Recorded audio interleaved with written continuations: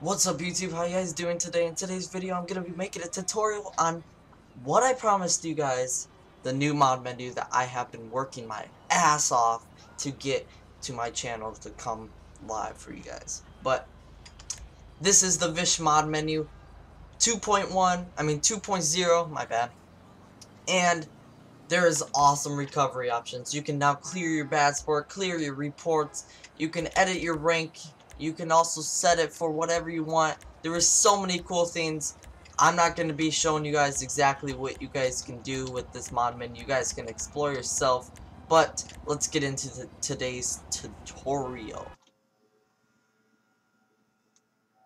So the first thing you're going to want to do is you guys are going to want to head to the description down below and download my mod. But before I start this video, I want to give a big thanks once again for reaching 300 subscribers. I'm so glad for reaching that. Thank you guys all so much for reaching 300. I know that might not seem like a lot to you guys, but that's a lot to me. So thank you guys once again. And yeah, and also a lot of people have been telling me that the mod menu, the unbanned mod menu, isn't working, and yes, I know.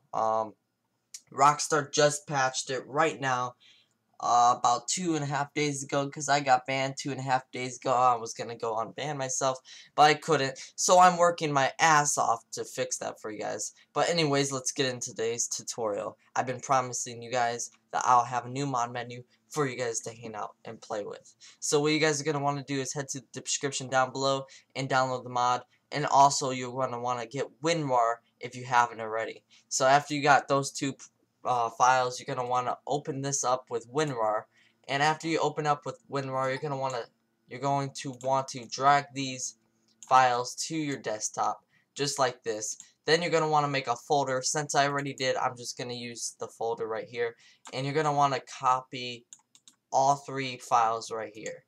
After you have all three files right there, all you're going to want to do now is head to Steam.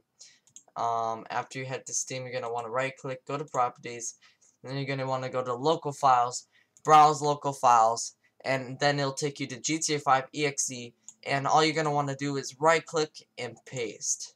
After you right click and paste, you're going to want to click replace, and you're going to see your mods are there.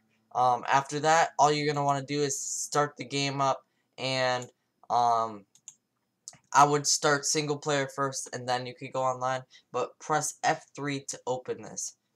If anybody has any questions, leave it down in the description down below, and I'll make sure I help you guys. Thank you guys so much for reaching 300 subscribers. Once again, drop a like if this was helpful.